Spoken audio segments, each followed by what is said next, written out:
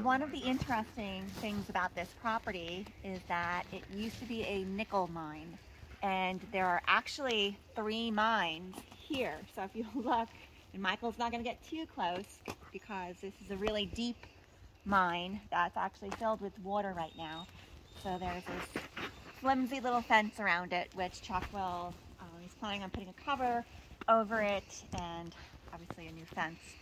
But there's another mine over there. That one's filled in, and then we think there's possibly a 3rd mine down that way.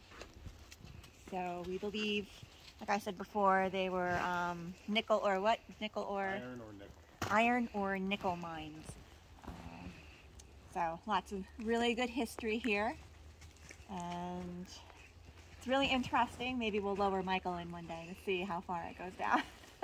Just kidding. I won't do that to you, Michael. Supposedly a diver went in. Yeah, supposedly a diver went in. That's what our neighbor told us. So, and did they find anything?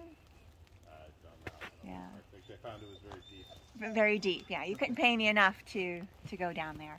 But who knows, maybe we'll eventually find something really cool in the mine. Good. Bye-bye.